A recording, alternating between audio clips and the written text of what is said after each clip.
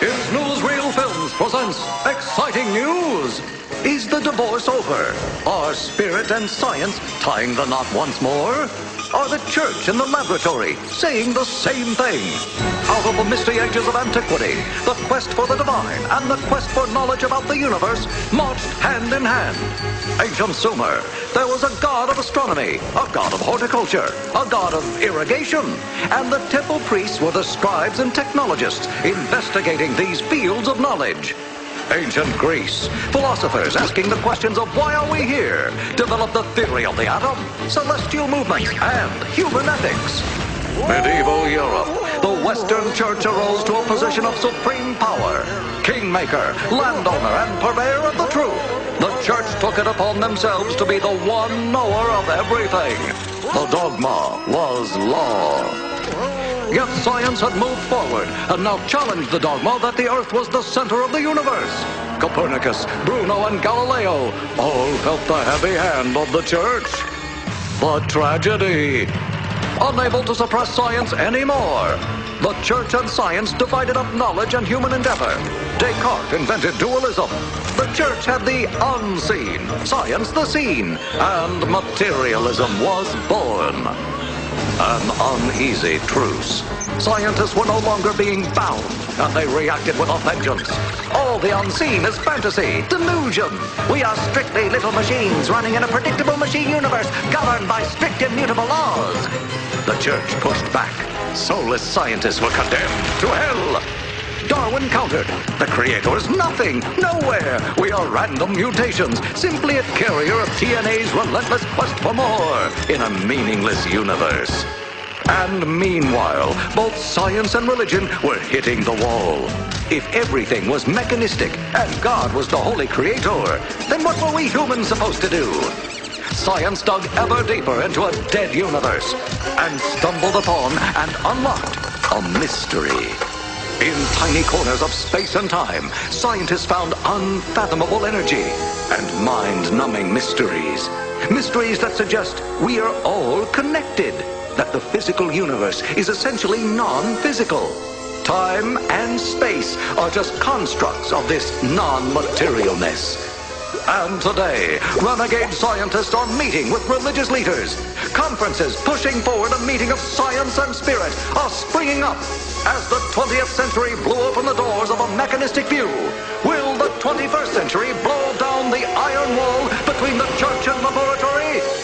This is your Is Newsreel reporter, signing off.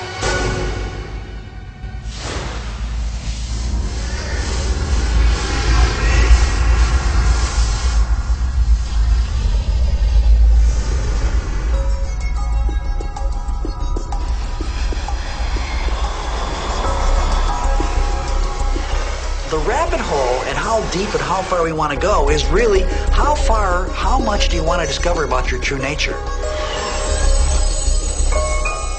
Alice went down the rabbit hole where she met the Mad Hatter. Hatter was mad. And the idea was you want to get out of the rabbit hole after you've gone in. So there's two stages to science. There's the crazy part where you go down the rabbit hole, and then there's the part where you check the craziness of your ideas against a rigorous, strict, straitjacket-like process. I think the interesting thing about science, the interesting thing about physics, is that it is a genuinely new and novel way of trying to come to grips with the world. I think the experimental method, which is important to physics, is a very different business from the method of revelation or the method of meditation or something like that.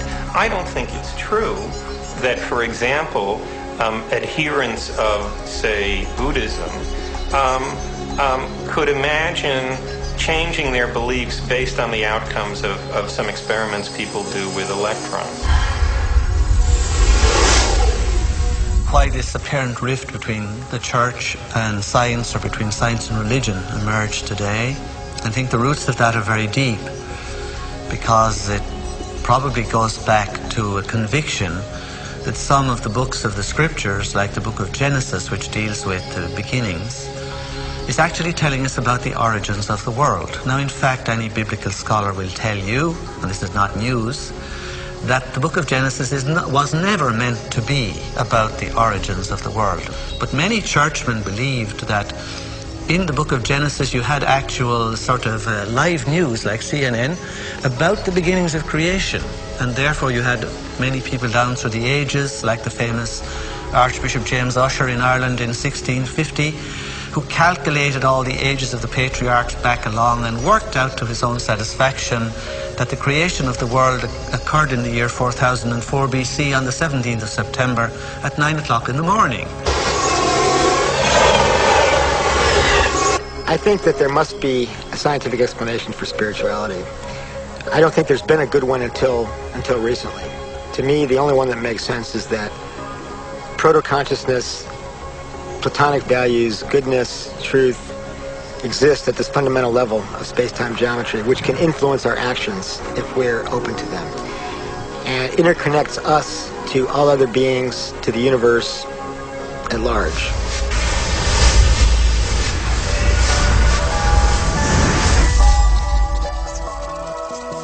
It's time to get wise.